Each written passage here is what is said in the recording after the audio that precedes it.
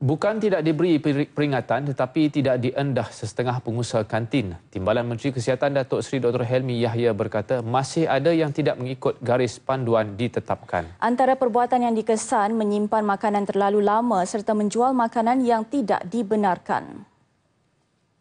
Kena jaga kebersihan tu. Kita dah ada guideline tentang kantin sekolah bagaimana, kantin awam bagaimana, ada. Ikutlah. Kita pun juga kontrol segi jualan makanan di kantin sekolah contohnya. Ada benda yang tak boleh jual, ada benda yang boleh jual. Ini semua dah ada. Ikut yang tu cukup dah, tak berlaku lah keracunan. Yang masalah tak ikut ni. Beliau merasmikan majlis penutup Perkemahan Kesihatan Kelab Doktor Muda Peringkat Kebangsaan di Pendang, Kedah. Kes keracunan terbaru berlaku di dapur asrama Sekolah Menengah Pom Lam, Lahad, Perak, Khamis lalu. Siasatan awal mendapati ia berpunca daripada kari telur bagi menu tengah hari.